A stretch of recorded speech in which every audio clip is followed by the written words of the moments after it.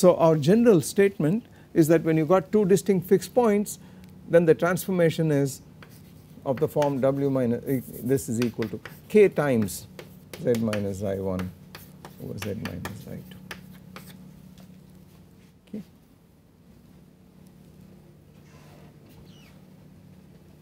So that is a much more natural way of writing this Möbius transformation, because it says take this ratio and then all you do is multiply this ratio by a certain number. This immediately implies something much more interesting, which is if you do this transformation over and over again. So let us suppose that you start with z0 and you make the transformation, Möbius transformation, it goes to z1 and it goes to z2, let us not use this notation, let us call this z0, z1, z2 etc. Each time I make the same Möbius transformation, I repeat it, I iterate this transformation. Let us suppose that the original variable was z superscript 0 and after n iterations it is z superscript n. Then what is the n going to become? Well, you can write this transformation repeatedly and each time it satisfies this. So this immediately implies that z n minus I1 over z n minus I2 must be k to the power n z0 minus I1 z0 minus I2.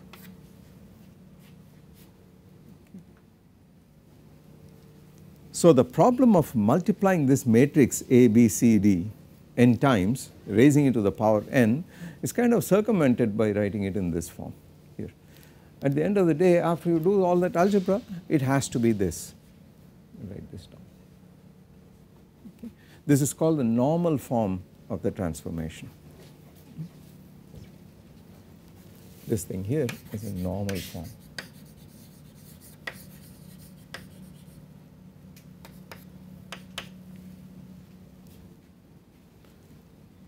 And now you see why a transformation, instead of specifying it by the coefficients a, b, c, d with ad minus bc equal to 1, you should really specify it by saying what is I1, what is I2 and what is the multiplier. These three together take care of what the transformation is. By the way, you have some more information here, you have a lot more information. Let us solve for this guy. Let us solve for Zn. Let me for a moment call this number something or the other, call it a. Then it is clear that Zn into 1 minus a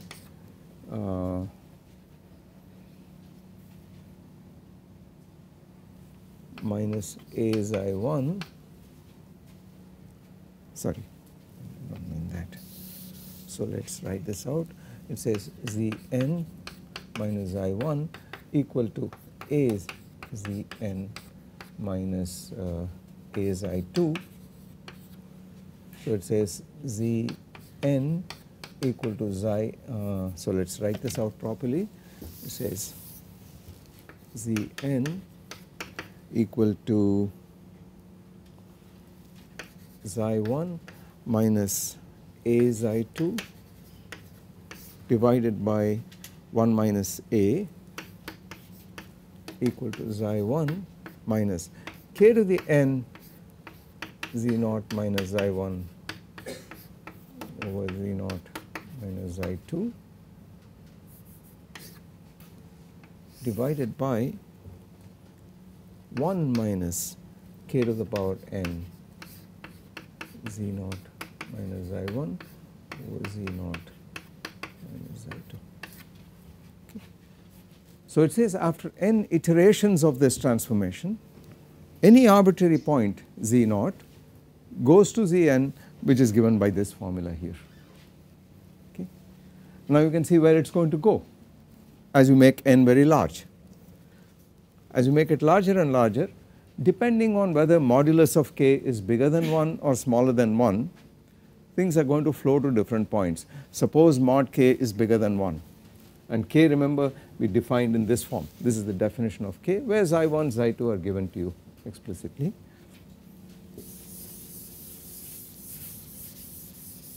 So incidentally we should write a formula for this multiplied k, so let us do that.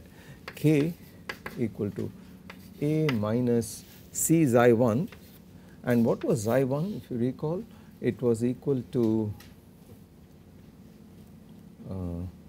A minus D plus square root of A plus D whole squared minus 4 over 2C, right, divided by A minus C, A minus D minus this square root A plus D squared minus 4 over 2C. The C's cancel out and you get 2A minus A, which is A plus D, equal to A plus D. So you have A plus D plus the square root, which is the trace of this matrix. So let us write it as just T. T is A plus D. So it is T plus square root of T squared minus 4 over T, sorry, T minus this guy over T plus square root of T squared plus 4. So a very compact expression for the multiplier. The multiplier is just determined by the trace of that matrix, nothing more than that, and it is just this ratio. Now once you have that in place, we can decide what is going to happen to this. So the mod k greater than 1 would imply that Zn as n tends to infinity. Remember, the Zn is the map after n iterations of an arbitrary point Z0, and where is it going to go? Well, this is going to dominate, okay, and this ratio cancels out. So the whole thing tends, as you can see, there should be a xi2 somewhere, right? Yeah, so xi2. So it says this tends to xi2. So what happens is, under this iteration, if mod k is greater than 1 and mod k is decided by this, then every point on the Riemann sphere, with one exception, is going to fall into the point xi2, the fixed point xi2. What is that one exception? Xi1 itself. Yeah, xi1 is already a fixed point. So if you start with that, you can't move out of that. But everywhere else, things are going to flow into this point xi2. So I could call xi2 a sort of attractor. It attracts points, and xi1 a repeller, because points in the neighborhood of xi1 are going to flow out of it into this xi2. The next thing is, of course, to find out what sort of flow is this, and we will look at the classification, but it already tells you that some interesting things are going to go on in this, exactly like in the case of discrete dynamical systems, where you have attractors and repellers, stable fixed points, unstable fixed points, and so on. So something very similar happens here, where n is like discrete time. Every time I iterate, it is like one further time step. Oh, one point I forgot to mention is that this formula here is true for negative n as well. So you could actually take this transformation backwards, the inverse transformation. So you could set n to be negative, a negative number, integer, and it will go backwards in time, if you like. So the inverse of a Möbius transformation is again an inverse transformation. So it is clear that once you write it in this normal form, the inverse map is with a k inverse sitting here, and that too can be iterated in this case. So in one shot you can look at not only forward iteration but also the inverse transformations going backwards. Okay. What happens if mod k is less than 1?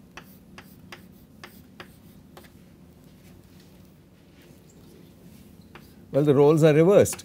In this case, Zn tends, as n tends to infinity, plus infinity, it will tend to xi1, because this term is going to get smaller and smaller and will disappear in the limit, and the answer goes to xi1.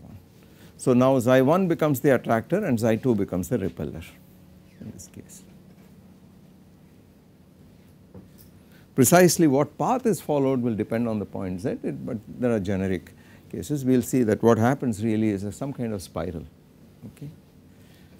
What happens if mod k is equal to 1?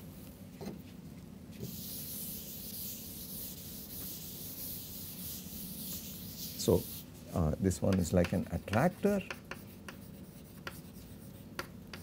and Xi1 is a repeller, and here Xi1 is the attractor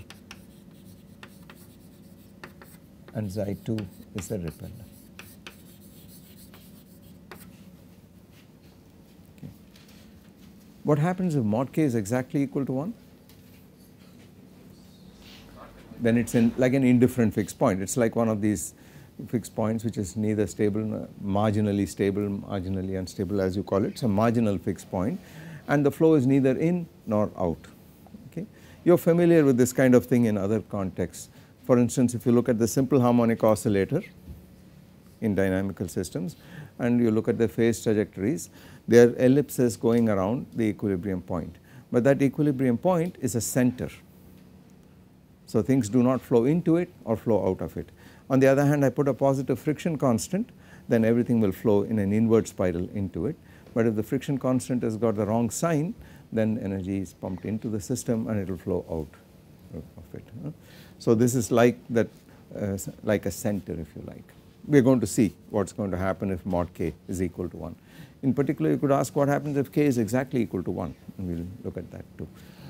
All this is true when you have two fixed points, Xi1 and Xi2 distinct. Suppose they are coincident, what happens then?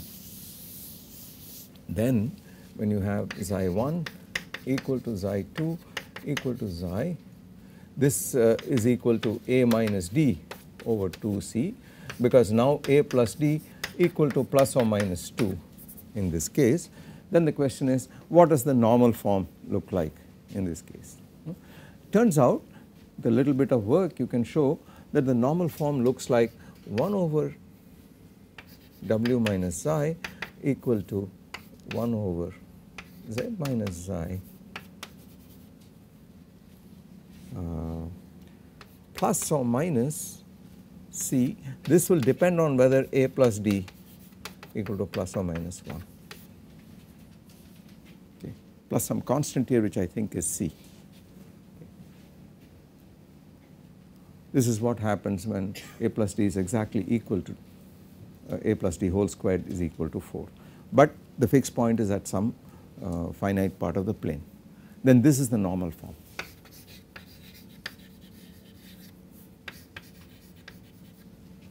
Okay. What happens if one of the fixed points is at infinity? This was the case when C was equal to 0. So C was equal to 0 implied D equal to 1 over A.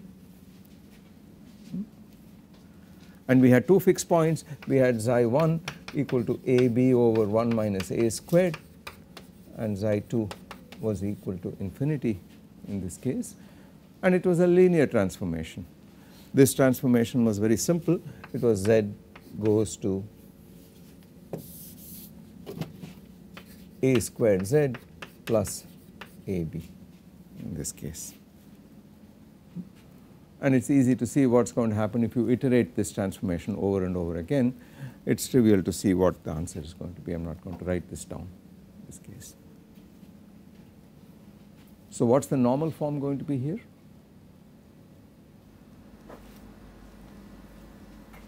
There is still a multiplier. There is still a multiplier. So the normal form here is going to be of the form W minus Xi W minus Xi1 equal to K times Z minus Xi1, and this K is A over D in this case. The multiplier reduces to this guy here. In this case the multiplier becomes 1 unity. And the last case was just a translation, Z goes to Z plus or minus B when both fixed points are at infinity, and then of course you have a situation where Zn,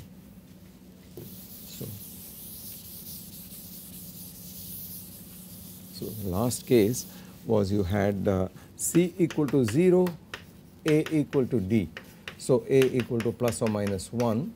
This implied that Z goes to Z plus or minus B implies Zn equal to Z plus or minus NB. Just shifts by n times each time. Okay. So those are trivial cases, these two cases. They are just linear transformations, nothing much happens. But these two are non-trivial cases, this one and most important of all this. Okay.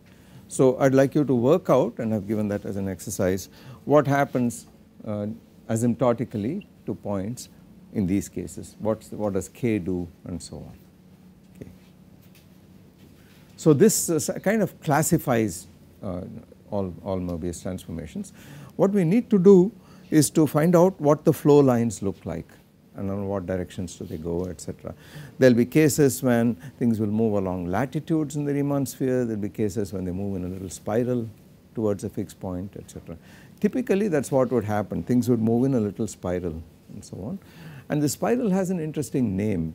It turns out that these spirals are called loxodromes, and this is a Greek word which essentially means a curve on the sphere which makes a constant angle with the longitude lines of longitude. So on the sphere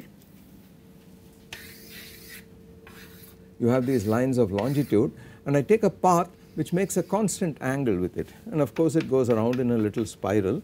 As you can see, if this angle is 90 degrees, then you are moving along a latitude. If the angle is 0, you are moving along a longitude, but if you are moving in between at some fixed angle here, this kind of spiral is called a loxodrome,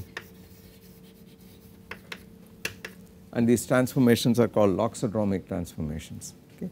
This term comes from the Greek, it is a navigation word, because they would try to navigate in a given direction by making a fixed angle with the north star, and that would tell them where they are going. So, and the curve that you trace on the sphere is a loxodrome, and since these iterates look like they are points on a loxodrome, it is called a loxodromic transformation. Okay. But otherwise you have things which look like the ones where you have mod k equal to 1, they are called elliptic transformations and so on and so forth. So I will classify them, I will write this down explicitly. Okay. But this gives you an idea of how you approach this. So the crucial input is the invariance of the cross ratio. That helps you to get to the normal form, and once you do that you have immediately the consequence for these consequences follow. There are several other things which we will talk about, such as the isometric circle and so on, but first I would like you to appreciate one point, which is the following.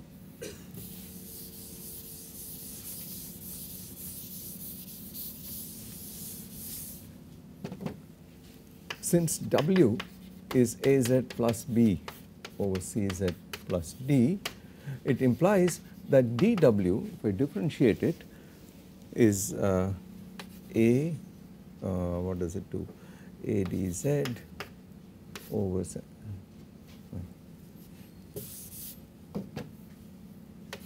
A over CZ plus D minus, well, let us do this slowly.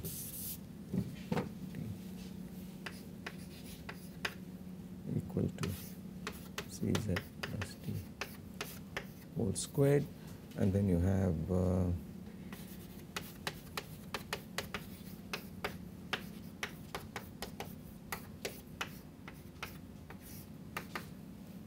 AD minus BC is a 1 over CZ whole squared. Okay. So the Jacobian of this transformation, the modulus of this in here is 1 over this mod squared. Okay. So this thing here acts like a stretch factor or a contraction factor depending on how big it is. This will tell you whether dW is stretched or contracted in this fashion. So there exists one curve which is neither stretched nor contracted, and that is the curve which says CZ plus D equal to constant, equal to 1. What kind of object is this? On the Z plane, what kind of object is it? Circle. It is a circle with center at minus D over C and radius equal to 1. That circle will go to some other circle, it is certainly mapped to some other circle, but that circle is neither stretched nor contracted. What will happen to points inside that circle? Mod CZ plus D is less than 1.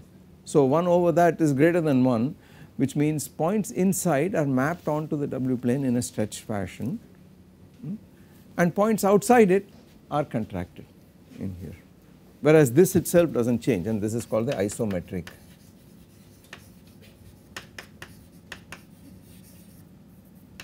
circle. What is this mapped into? Well, we know that circles have to be mapped into circles. So it is mapped into some other circle in the W plane. What is it mapped into? I want you to show that it is mapped into the isometric circle of the inverse transformation. Remember, there is an inverse transformation here which tells you Z is equal to dW minus B over minus CW plus A, and that has got an isometric circle which is minus CW plus A mod equal to 1. So I want you to show that this circle is mapped into that circle. Okay. So we will come back and look at the other properties of this isometric circle. And now let me also mention here the group theoretic connection, okay, and tell you where this connection comes from, because that is very, very interesting.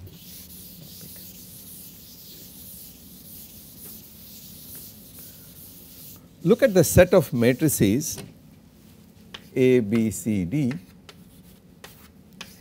under matrix multiplication, 4 complex numbers. So these are 2 by 2 matrices which satisfy AD minus BC equal to 1.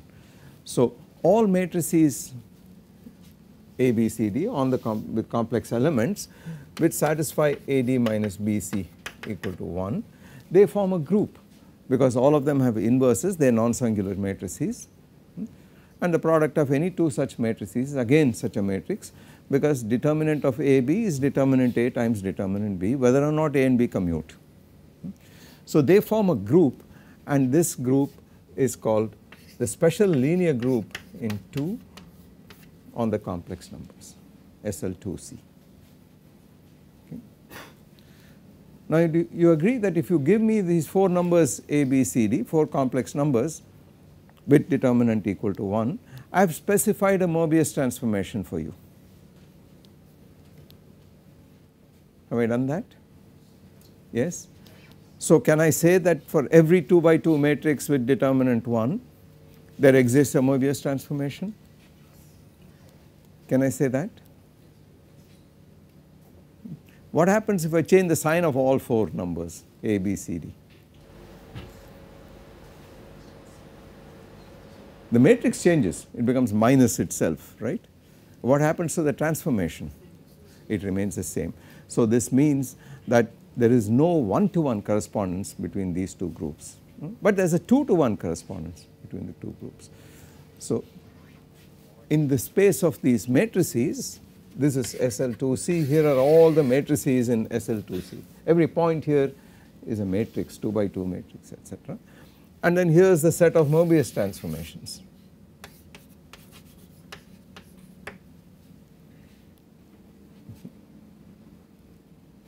These are Möbius transformations on the complex numbers in general, because we are later going to look at Möbius transformations with just real coefficients. But the correspondence between this and this is not 1-to-1, there is 2 of these guys go to 1 of this guy. So there is a 2-to-1 homomorphism between these two sets, between these two groups. This thing here up to a sign is isomorphic to this, and the way you say it is up to a sign is by introducing what is called a quotient group or modulo a group which consists of just 2 elements, and that group, those elements would be 1 0 0 1 and minus 1 0 0 minus 1. These two form a group among themselves. As you can see, there is an identity element, the square of it is 1, the square of this is that, this times that is equal to this, that times this is equal to this. That is it, it is a cyclic group of order 2. It is isomorphic to binary, the set of integers under binary addition. So addition modulo 2, you put all the even numbers in one basket, all the odd numbers in one basket, call that one element, and all the even numbers one element. Even plus even is even plus odd is equal to odd plus even equal to odd, and odd plus odd is even, right. That group is a cyclic group of order 2 and it is written as Z2.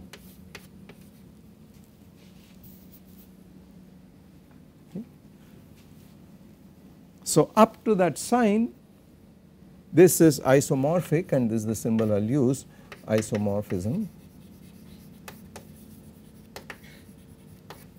That is isomorphic to the Möbius 2C.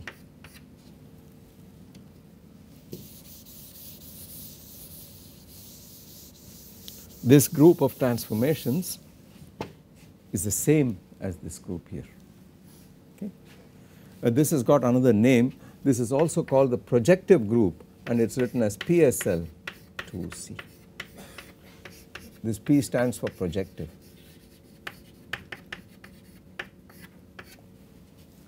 Both an element and its minus are projected onto the same object. Okay.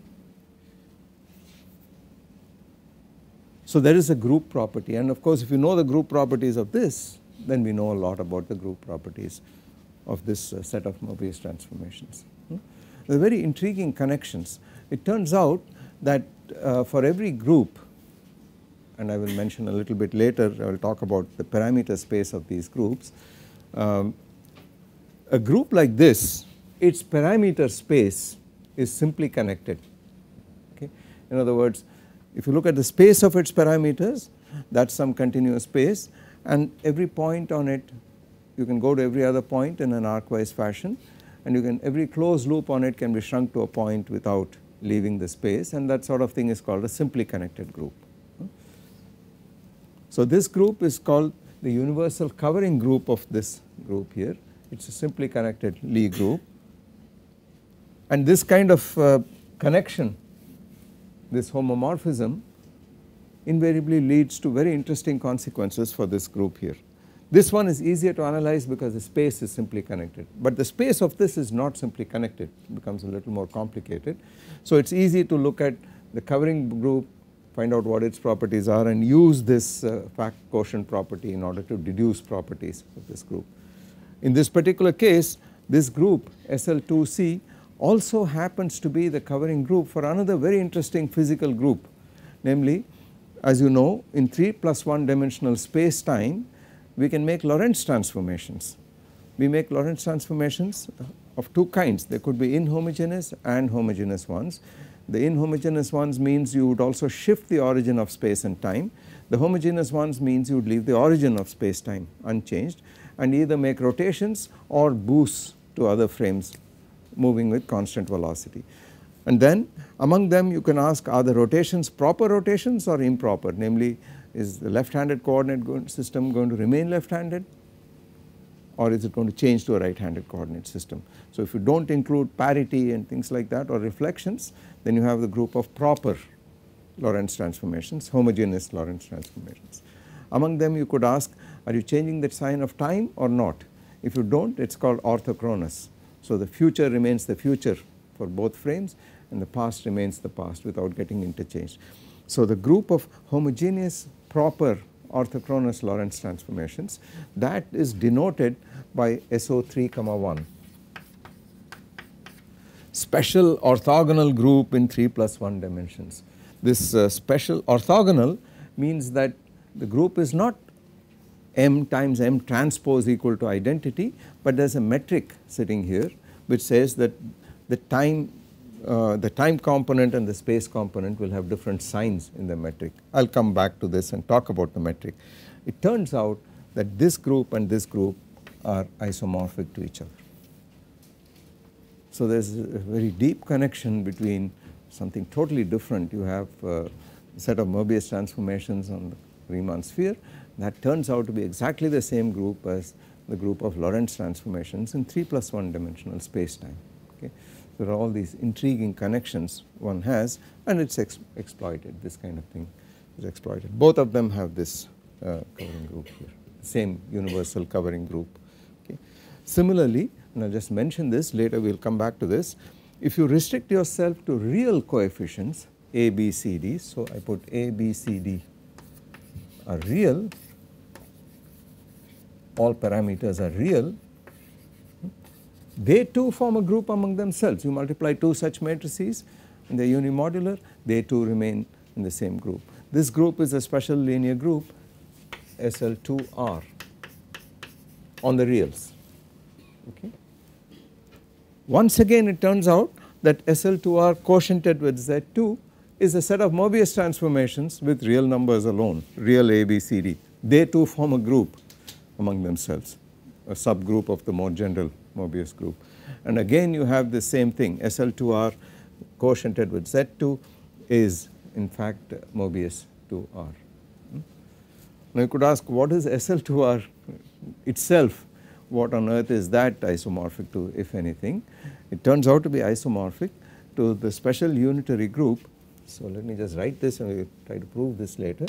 SL2R is isomorphic to the special unitary group 1, pseudo unitary group SU 1, 1. So you write down all 2 by 2 matrices with complex entries which are not unitary but which satisfy U dagger G, U equal to G, and this G is the matrix 1, 0, 0, minus 1. They are called pseudo unitary. It is a pseudo unitary group, and this group is isomorphic to this group here. It also happens to be isomorphic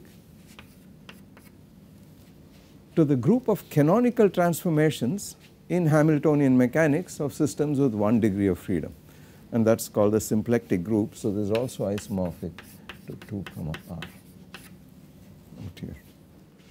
So at the mathematical level there are all these very, very interesting connections between one and the other.